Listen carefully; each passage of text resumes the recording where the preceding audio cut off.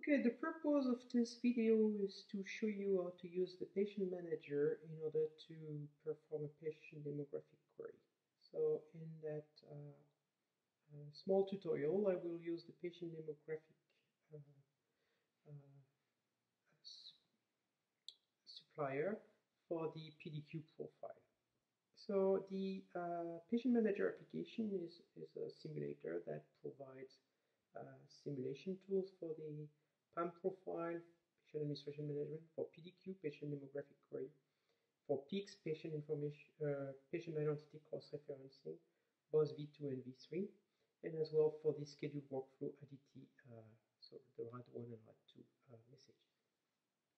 So in that case, I'm going to use the simulator as to simulate the patient demographic supplier actor in the V2 configuration.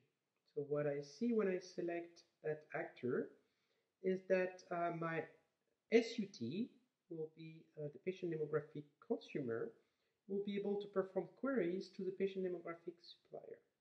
When I've selected that transaction, I see here on the right side the information about the simulator so that I can configure my HL7 sender to send this patient demographic query. So I'm going to use the HL7 inspector in order to perform my query. I've created my query messages, my query message, so I will edit it in order to select, oops, I will edit it here, that will be easier. So the sending facility and application will be changed for demo. Okay, and here I will have PDQ test. Okay, so now I've got my message. We'll change the time that identified the message so that I know it's 1915. I need to do that manually, but this is to configure the message I'm going to send. Now I need to configure as a message sender the target. So the target here is configured to match the IP address and the port number of the simulator, and you see clearly that this is what we have entered. The simulator is started as UTF-8, but we can configure it for different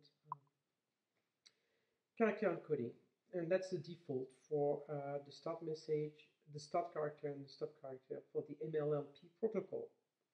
So my configuration is okay, and here I'm going to do a query for all the patients which first name start with an A, so the host A star, and which are coming from France. So let's send the selected message. So my message is here. I'm going to send it.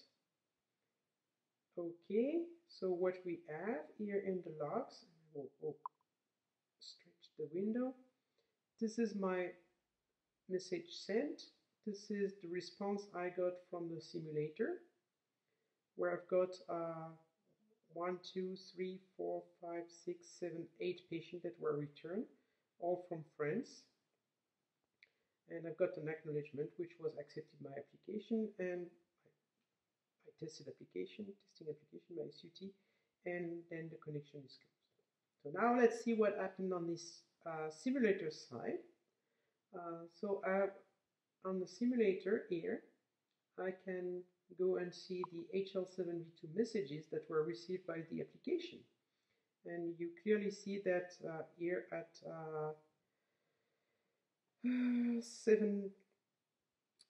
15 p.m., so 16:52, was maybe time to present the context. My message has been received. This is my IP address, and I click here to find out the sent message, and you find out the query for first name sorry, being A star, and the country for the address being in France. So that's the message I've sent to the simulator, has been captured by the simulator. The simulator has validated my query message and provide the outcome of the validation here. And the response message that I've received and I showed you in my HL7 inspector window is also available here. And that's a response I've received from the simulator with the different 8 response that it provides. The simulator provides also the way to download the message, to see it as a tree, which is practical if you don't like to count pipes in ER7 messages, which I don't like to, or as an XML, or as a raw ER7 format. You also see that there is a profile ID. This is the HL7 message profile that is used to perform the validation of the message in that context. So when you see the query and the response, we have different HL7 message profile. This is the profile for the RSP K22. And if I click on that, I see the XML of the HL7 message profile displayed with a style sheet. So if I look at the source of the page, you'll see that's the XML profile that defines the requirements for each of the fields in that message. So that is used to perform the validation, and you see the outcome of the validation there. Okay, so what we've done here is we've used the PDQ Patient Demographic Supplier HL7 V2 simulator in order to test our application acting as a patient demographic consumer. Thank you for your attention.